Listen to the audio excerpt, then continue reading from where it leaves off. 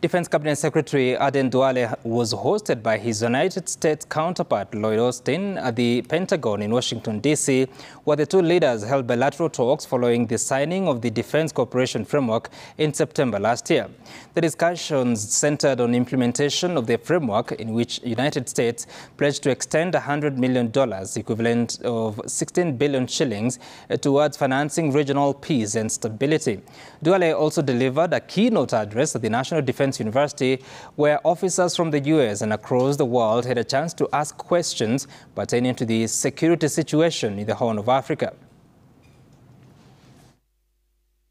Kenya has made notable strides in enhancing its counter-terrorism capabilities, collaboration with international partners like the United States, improvements in the intelligence gathering, and making strategic operations, which has disrupted numerous potential attacks in the current situation.